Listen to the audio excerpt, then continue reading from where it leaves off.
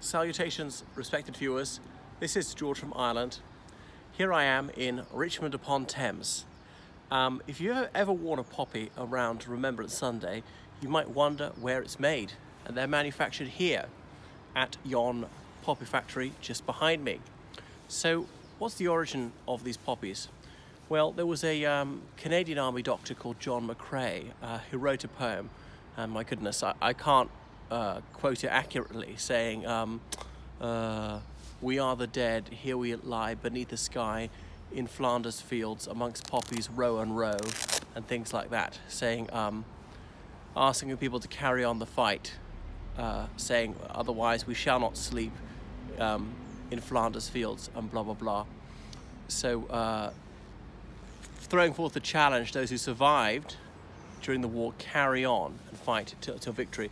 And John McCrae was indeed killed in the war shortly before the end of hostilities. Because certainly for the Western Allies, the key battles were in northern France and in Belgium, and poppies grow plentifully and wild there. They're not heroin poppies, or opium poppies rather, they're these red ones. So Earl Haig, he was a field marshal in the British Army. Earl being a noble title is not his name. His name was Douglas. So he set up the Earl Haig Fund after the Second World War to try and raise money. Because remember, 800,000 British soldiers and sailors were killed in the war, and over double that number were wounded. Now, some of them were permanently disabled. They would have, say, disfiguring scars on their face. They might have been blinded, deafened. They had to have limbs severed. Some of them were paralyzed from the neck down. Some of them had horrific burns. Many of them suffered psychological trauma and psychiatric illness as a result of their ghastly experiences in the First World War. So Earl Haig set up a fund to provide for the welfare of these soldiers, for the widows and the orphans and so on of the war. So we know that the cessation of hostilities was on the 11th of November 1918, and thereafter Remembrance Sunday is the nearest Sunday to the 11th of November. I think this past year it actually was the 11th of November. Remember, only 1 year in 7 does the 11th of November happen to be a Sunday. So people were to buy these things. There's no price, they just donate what they can, and they might wear it in their lapel.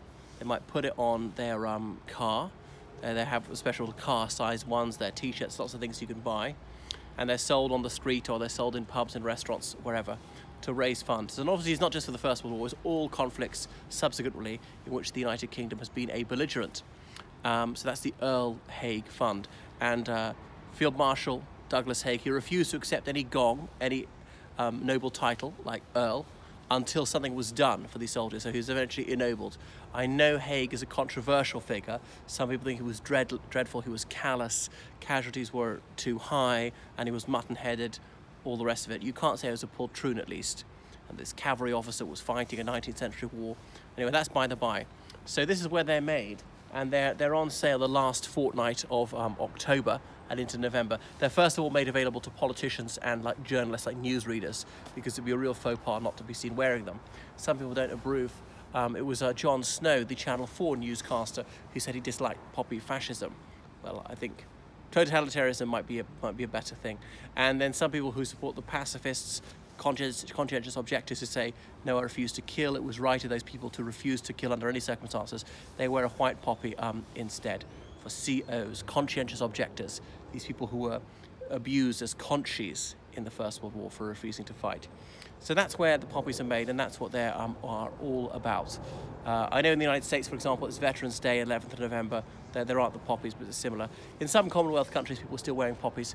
In the Republic of Ireland, where I hail from, poppies are very seldom sold. It's a more tendentious issue. It used to be highly controversial as recently as the 90s because of the Northern Ireland conflict. It no longer is. So that is the poppy factory.